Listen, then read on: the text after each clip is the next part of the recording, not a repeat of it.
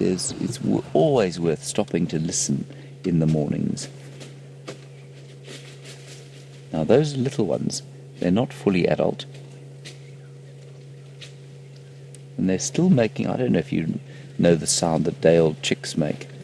I'm sure you've all seen those day-old chicks, those little yellow chickens, and that rather delightful sound they make, that sort of whistling sound that they make to each other. Well, francolins do exactly the same sort of thing.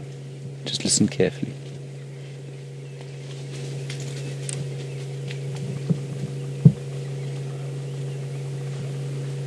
Naturally, they've stopped doing it now. I don't know where. I think they seem to have left their parents now. They're just slightly smaller than adults. And the francolins, quite interestingly, in fact, and I don't really understand this. So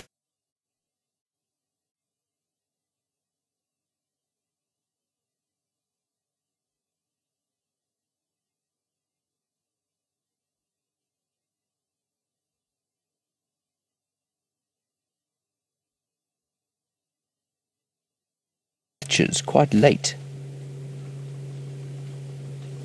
I mean, they've only just kind of, there were a few of them that had tiny little babies sort of 3 weeks ago.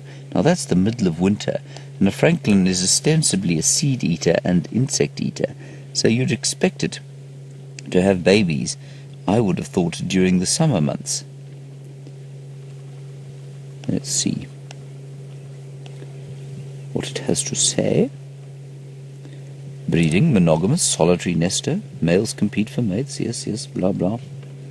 Laying dates, October to March. That's interesting. So we've had some late ones. That's really interesting, actually. So it's supposed to be October to March that they give birth, which would make complete sense. That's when the rain is. There are insects and their seeds around. These ones around here, this is not the only clutch.